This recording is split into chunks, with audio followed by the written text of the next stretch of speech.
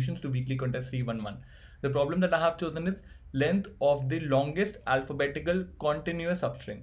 Here in this question, we are given an input string S, and what do we need to do? We need to return the length of the longest alphabetically continuous substring.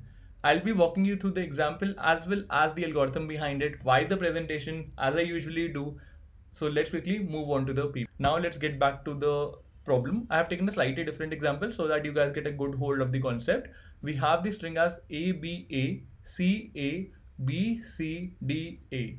And if I ask you what is the length of the longest continuous alphabetical substring, then you will say it's A, B, C, D, that is highlighted over here. As I've already told you that the problem is based out of two pointers, so I'll use the same technique. We'll use 2 pointers. The first one would be the start pointer, another one would be the end pointer, or the I pointer, whatever you want to call it. Let's call it I pointer. Let's start the iteration. What I'm gonna do, I'll compare I plus 1 with I. So what character do we have at I plus 1? At I plus 1 we have B. Is it contiguous with respect to the character at I? Yes, it is contiguous in nature. Here we have B, here we have A. As a result of which, what we are going to do, we'll increment the I pointer. So I gets incremented over here. Let's proceed ahead and let's do the same thing again. What I'm going to do, I'll compare I plus 1 character with I. What is the I plus 1 character? The I plus 1 character is A. Is it contiguous with respect to I? No, it is not contiguous.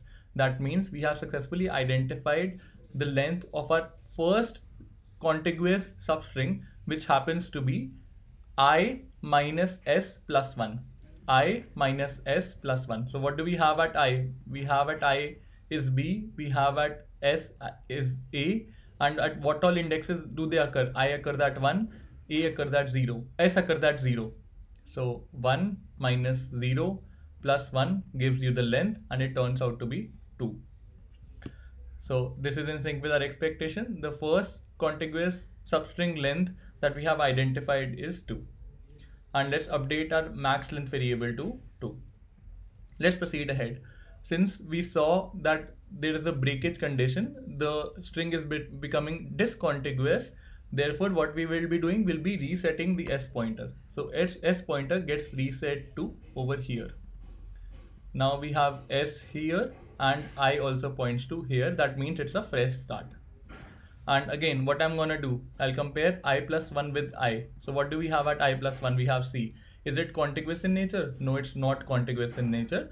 Therefore, what we are gonna do, we'll do a reset operation.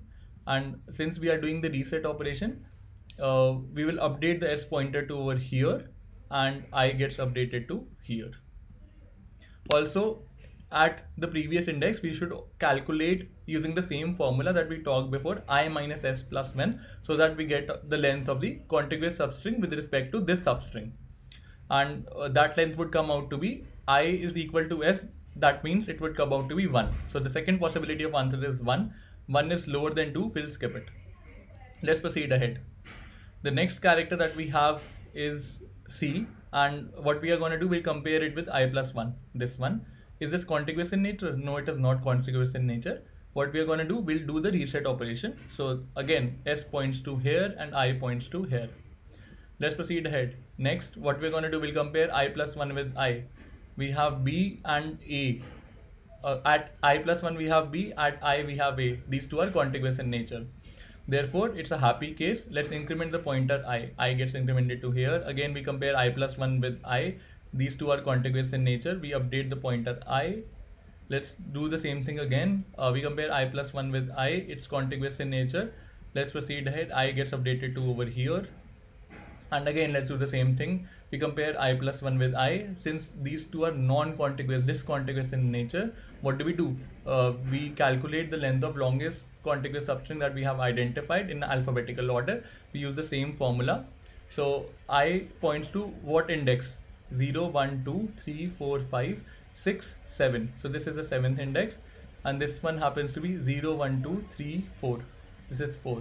And let's use the same formula. 7 minus 4 plus 1. What does it give you? It gives you 4. So the second possibility of answer turns out to be 4, and we compare it with our max variable. It happens to be 2. We update it to 4. So this is 4, not 8. So we update it to 4, and this becomes our answer. So this is a typical two-pointer approach that I have used here. So let's quickly walk through the coding section. The time complexity of this approach is order of n. The space complexity of this approach is...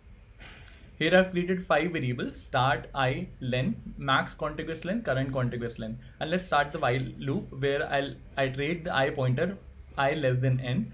And again I have created another while loop that is basically responsible for incrementing I with the condition that the character at I plus 1 index is 1 greater than the character at ith index.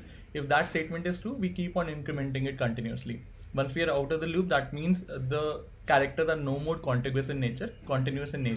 What do? We extract the current length using the same formula I minus start plus 1. We compare it with the max variable. We choose the one, we update the maximum length variable using the formula max.max max length comma current length. We increment the ith pointer and we update the start pointer for the next iterations to happen equal to I. Once we are out of the loop, we simply return the max length variable. Let's submit this up. The time complexity of this approach is order of n. The space complexity of this approach is constant time. With this, let's wrap up today's session. I hope you enjoyed it. If you did, then please don't forget to like, share and subscribe to the channel. Thanks for viewing it. Have a great day ahead and stay tuned for more updates from Coding Decoded. And please guys, do subscribe to the channel. Your subscription really means a lot to me.